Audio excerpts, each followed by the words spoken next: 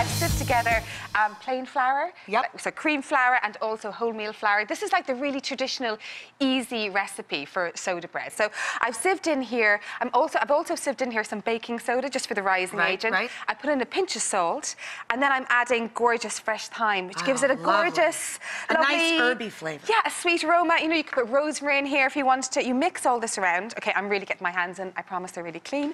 Okay, then you make... My mom always said your two most useful kitchen utensils are attached to your arms. Exactly. I agree. Yeah, exactly. Yeah. And she did a good job raising a daughter, I think. So here I've got the buttermilk. So this is like the... Yum. And I know this is a bit messy, so do you mind if I get messy? Not at all. No, okay. So this is a big tip that my grandmother gave me, or my mother gave me. When you're making soda bread, you put your hand like a trough. Yep. Okay, so this is your tool, just like your mom Gotcha, said, just like right? you're out gardening. Exactly. Right? And so you start pouring the buttermilk into the center of the bowl, and then this is really messy, but anyhow, it's fine. You pour it together like this, and what you want to make sure is you keep mixing and mixing and mixing until it's... Oh, isn't that cool? Is Don't that you wish I did that at home? That was beautiful. That was like being in a musical. You know, when I'm cooking at home, I get so used to people going, oh, at every clever thing I say. When I'm at home and John doesn't go, oh, that's really. I'm like, I love that.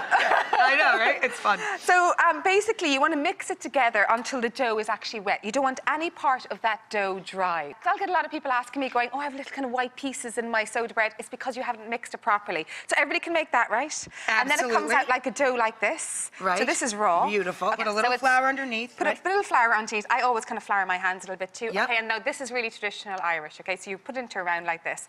And then what you want to do is you want to just wash your knife with the some flour.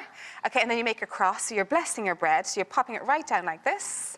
And then you go back and forth to move it like that. To open it up. To open it up, and then you pop it around the other side. This is so different from what we sell in all of our grocery stores. It looks like a giant scone with currants, and it's kind of sweet. Yeah. And it's weird, right? It's like a large biscuit. It's not traditional soda bread at all. No, it isn't. It's quite different. Yeah. Like, this is like just the real pure bread, and everybody can make it. That's the great thing about it. And then we do this. We do a good little pinch, give it some dimples, and that's pinching out the fairies.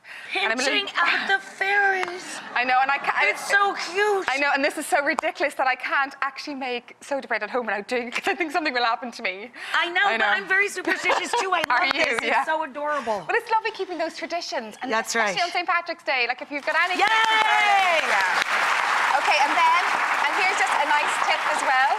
Just to give that lovely colour on the top of your soda bread. Brush it with more buttermilk, right? Lots of buttermilk. Loads of buttermilk. Okay, and get it right down on the inside as well. Just tons of it, okay? It'll keep it moist. But it'll also give it a this nice gorgeous crust. golden colour. Yeah, golden colour. That goes in for 25 minutes, and then you turn it over again on the other side. Yeah. And then if you tap it, if there's a hollow sound in it, that means that it's done. So I love this. It's here. It's such a fun way to cook. Isn't it? Yeah. It's such a fun way to cook. Yummy. Oh my God, it's gorgeous. Isn't it gorgeous? It is gorgeous. So here's the blessed bread. Oh, it's still warm. The blessed bread is still warm. Oh, gosh. And there's nothing like walking into somebody's home and actually having the bread there. You know, in the smell of the bread in the house. The house smells so great. Yeah, that's an Irish welcome.